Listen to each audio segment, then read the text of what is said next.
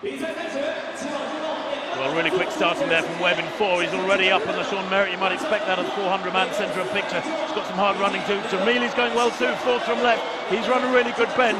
But look at the running there of Amir Webb, who led up to 150. Coming through though now is Noah Lyles. That 300-metre indoor form pouring out onto the track here. And he tears them apart over the last 50 or 60. That's a 3.5-metre win.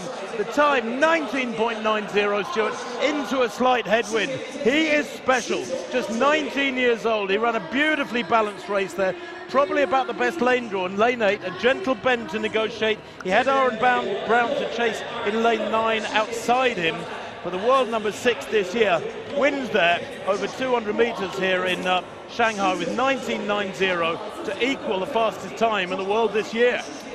Well, I tell you what, Jamili got a terrific start. He was right up on LeSean Merritt as they went into the bend. Look at this. His transition was okay. It was in the final 20 or 30 metres that he found the pressure coming from the athletes outside. But second from the outside, Noah Lyles of the United States, 19 years old. What a talent. Look at his leg speed.